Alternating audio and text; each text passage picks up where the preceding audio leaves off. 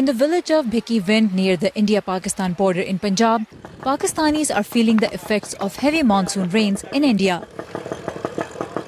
On the edge of the Sutlej River, a string of orange flags marks the road along flooded fields. Engine-powered rescue boats are the only mode of transportation on the river that rose to almost 15 meters from the usual 9 to 11 meters.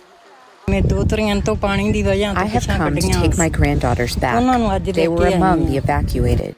Although this area received heavy rains, the Sutlej swelled on the Pakistani side, largely from excess water India released this month as the monsoon battered its northern states.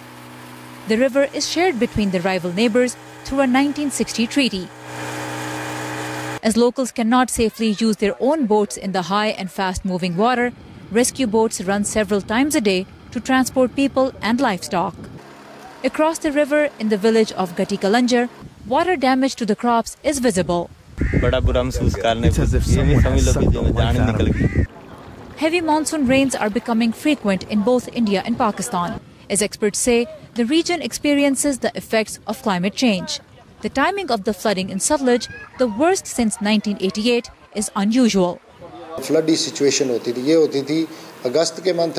Normally, the flood situation arises in August, September, or October, but this time it came in July. For us, this was very unusual. We were not expecting this. We couldn't imagine, despite rains, that we would get this much water. To save precious lives and resources, observers say villages should be moved away from areas that fall in the riverbed. But it's not so simple. The land was allotted more than 7 decades ago when India gained independence from British rule and Pakistan was created. We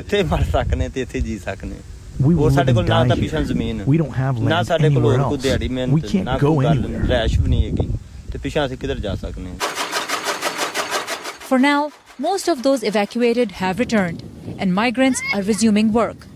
But as monsoon rains continue to drench India and Pakistan, the fate of citizens on both sides of the Sutlej River remains connected.